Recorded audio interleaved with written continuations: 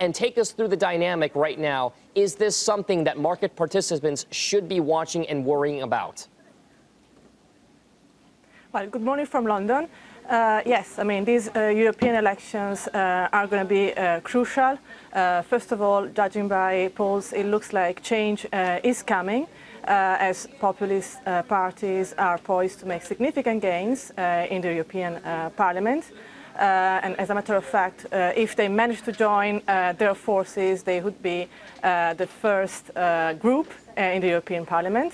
And that's, of course, a challenge for mainstream parties, which will need to collaborate very closely if they really want to advance the project of European integration, in particular with respect to the Eurozone.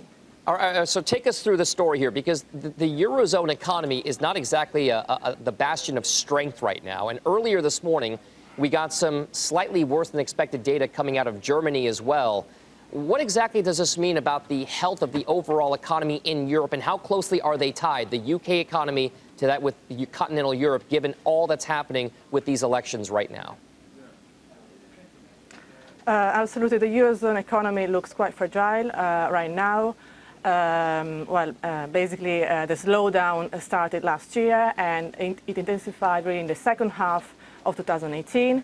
Early this year, there were some tentative signs of stabilization, but basically service, and in particular the PMI, including the last reading we got this morning, basically suggests that the underlying trend for economic activity is still pointing down. The current levels are really consistent with growth of about 1% on an annualized basis.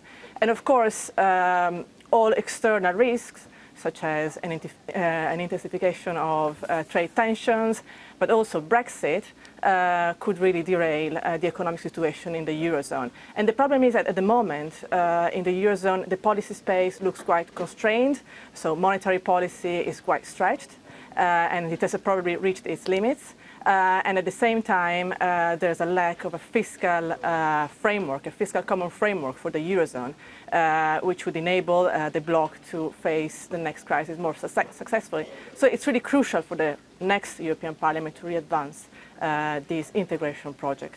Silvia, just a couple moments here. I mean, take us through your base case scenario for how these elections play out and how the markets react to them. Well, as I said, I think that the populist parties will make some significant gains. However, populist parties are also highly fragmented. And actually, if we focus on right-wing populist parties, at the moment they are spread over 3 different European parliamentary groups, which means that their action, their impact is limited. We'll see after this election if they will manage to really bank on the gains and pull together all their votes and form a single group. I think that's unlikely, but nonetheless, their weight will be able, with their weight, they will be able to disrupt to some extent the effectiveness of European institutions from the inside.